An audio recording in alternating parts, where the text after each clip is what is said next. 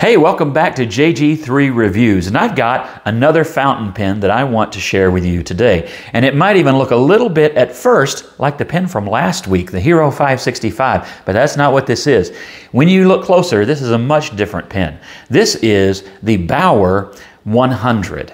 And I was looking at pens weeks and weeks ago, and kind of on another pen shopping spree, but inexpensive Chinese pens. I kind of have a thing for inexpensive Chinese pens if you haven't noticed. And one of the reasons is, one, I kind of like to save a buck, but two, I like quality that comes at an inexpensive price. And I think a lot of you probably do as well. Now, I like a nice pen, and I've got a nice Lamy that I'll show you here in a couple of weeks, but I also really like just a pen that I can get inexpensively, use the daylights out of that pen, and have a great experience, but without having to have a great investment. And so that's why you'll hear me call these more often inexpensive Chinese pens, because actually the quality is often not cheap at all. That kind of has a negative connotation, but they are inexpensive. Affordable might be an even more positive way to put it, right? But the Baoer 100 is a pen with an interesting design. So I'm going to do a close-up so that you can see all the different elements that go into this pen. It is one that has a good weight to it. It feels much above its price point, and it writes above its price point. So without any more of that talk, let's spin the camera and look closer at the Baoer 100. Let's take a look at this pen. There's a lot going on, and one of the first things that you will notice is the cap. The cap is really where almost everything is going on. It's a pretty highly stylized cap for just a normal, average, everyday fountain pen. You'll notice that it has this slant at the top, and it, like some other pens, has vertical grooves formed into the cap. These are stamped into the cap, and a stamped clip. The clip also has some style going on. One thing I like about it is some Chinese pens borrow heavily from other pens, the Parker 51 and 45 and others. And if this borrows from another pen, I'm not sure what pen that is. So if you've seen a pen that looks like this that doesn't say Baoer on it, you can mention that in the comments, but so far I've not been able to find reference to any pen that might have inspired it, and I like that. That means that this is a pen that Baoer designed out of their own imagination, and I like that. I think it's good, as every time that the Chinese market moves further into just coming up with their own designs, I think that's a good thing. Even though I do kind of like some of their homage pens, I still like the originality better. So there is that. Again, black lacquered pen. They do offer this in other colors. This is the one that I just thought caught my eye the best. You'll notice also that on the band it has the Baoer logo and name etched into it as well, and the model 100. So that gives you an idea of what the pen looks like all the way around. It's a nice pen, and it has a nice feel, and the quality of this pen you feel immediately. It really is a good quality fountain pen.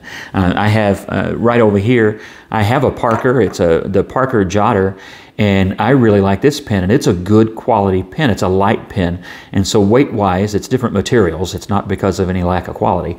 Weight-wise, it's quite different, but I would put that Baoer 100 right up here with that Parker, no problem whatsoever. And I actually like the heft of this pen a little bit better. Let's look at it. It has a good snap to the cap. I like that. It has the plastic sleeve inside. I've not had any problems whatsoever with this pen drying out in the time that I have had it. Once you take the cap off, you'll notice it does have this groove around the hooded, semi-hooded, sharp mouth, sort of a hooded feed. And this, which by the way also has a really good quality feel to it as well, this helps that cap snap on. The only complaint I would have about that, there's a little bit of a step down, and that's not bad, but that groove is right where I hold kind of high on the feed, and sometimes even up around the band.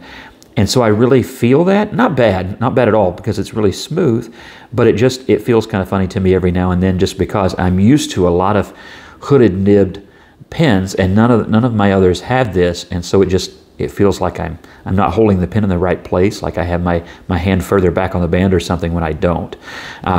So that's just a thing to know. It's not bad. The hooded nib is interesting. It writes really well. This is a fine to extra fine. I'll show you here in a second. And it does have like this little shark mouth sort of an opening with kind of a metallic finish inside that's shiny. It doesn't go all the way around. It kind of stops halfway up and fades out. But an interesting, different kind of a hooded nib. There are other pens like that, but it's just not as common. So that's kind of interesting. If you like the look of that or don't like the look of that, that's up to you. The pen. Let's open this up. You can hear that is a brass pen. You can't really see that in there. I don't think I can get the light well enough to show, but it is a metal pen. And it does come, like so many Chinese pens, with a converter. And let's just all thank the Chinese for this nice consideration, because I think it's awesome every time. And still got the label on this one. Works well. It's just a standard Baoer converter. It's nothing fancy, but I've had good luck with them. No problems, no leaks, no seal issues. So I have no complaints, and I like a good piston converter. So it is international, so you can use international cartridges. You can use international shorts, like the Kaweco short cartridges, which I like Kaweco ink, so that's handy. But mainly, I use bottled ink anymore, and I have this filled up with the Noodler's Midnight Blue that is right back there. So always a wonderful thing when a pen comes with the converter. All right, so now we've looked the pen over, and I do really like the pen.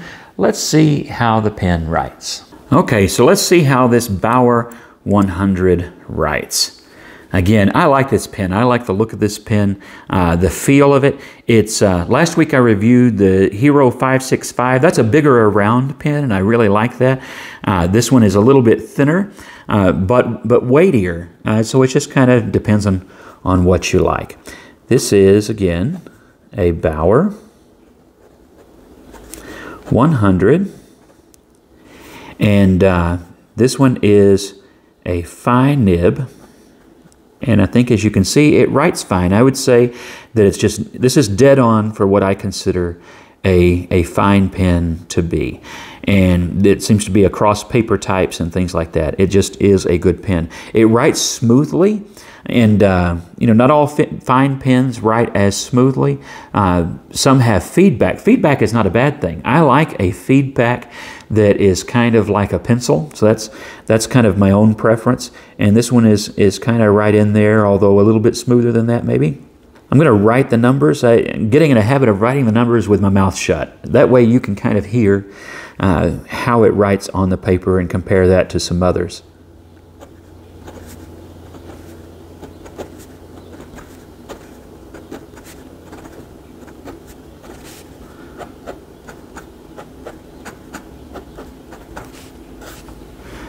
Okay, so you can hear it has a little bit of feedback, but it is not scratchy. There's no scratchiness to this at all. I've had no hard starts, no skips, no problems with the pen drying out when unused. As you can see, it's putting down a good amount of ink, and that ink dries up fairly quickly, as you can tell, with most pens, and especially with a fine pen. And that's kind of one of the nice things about a fine nib, is that it dries a little bit quicker, which can be important depending on what you're doing. I use a fine a lot of the times in my planner because I'm flipping pages and I'm looking at the whole week at a time a lot of the time, and trying to write across several days, and I need to be able to flip that page soon. And one thing about a fountain pen, sometimes you have to wait for the ink to dry. I don't consider that a problem. That is just the nature of the beast. Let's see here. This is a familiar to viewers of this channel ink. This is the Noodler's Midnight Blue, and I mentioned in the last video that this is a household favorite among my family. We like this, and it's just a great ink. It's dark, and yet it has, as you can see, beautiful blue shades, yet dark. And I like that. And just a nice ink. It flows well. So back to this, the Baoer pen. I am really enjoying writing with this pen. And one of the things that I like about it is there's a little bit, as you can see, it's a hard steel nib, but you can coax a little bit of variation. I'm not pushing hard at all. You don't really want to do that with this. That's not what it's made for. But there just kind of is. And the ink lends itself to that. The faster you write with this ink, the lighter the blue. It never gets light blue. But you can kind of see here, I guess the camera hopefully will pick this up in the letters here. With a fine, you can go right quickly and you can start to get some color variation. And this ink lends itself well to that. I like that. So that's the Baoer 100. And is it a recommended pen? It is. I really like this pen. This would be a great gift pen. Like so many others I review, this comes in at just a few bucks. And I'll put a link in the description to show you where I got mine. You can shop around and find it. But you're not going to pay a lot of money for this pen, and that's what I like. There's kind of a myth out there that to be able to have a good fountain pen or even a good-looking fountain pen, a nice presentable fountain pen, that you must spend just bukus of money. And that's not true. That's a myth. There are some wonderful pens out there at good prices. Now, yes, this doesn't give the same impression as a $900 Mont Blanc pen. But you know what? That's fine. Different people, different pens, different stratospheres, things like that. But you should never think that you have to spend that kind of money to get a pen that writes really well, because there are some great pens out there, everyday pens and inexpensive pens that are going to impress you beyond their price tag, and sometimes really impress you beyond their price tag. And the Baoer 100 is one of those pens. It's a company that's been around for like 80 years, and they know what they're doing, and they make some really great pens. They make some cheap pens, but they make some great, inexpensive, high-quality pens, and this is one of those. Be sure and like and share. Share the video with somebody you think might be interested in this pen, and come back again next week for another review. God bless you, and have a great week.